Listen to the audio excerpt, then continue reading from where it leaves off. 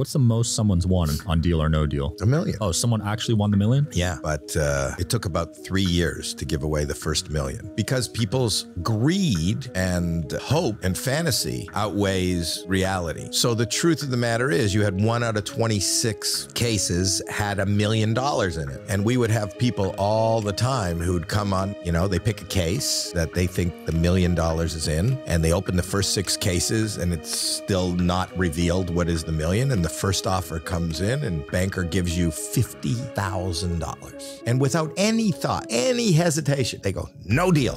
And then that always killed me. And then people would ride it all the way down. You know how many people left with a penny, with 5 cents, with $1?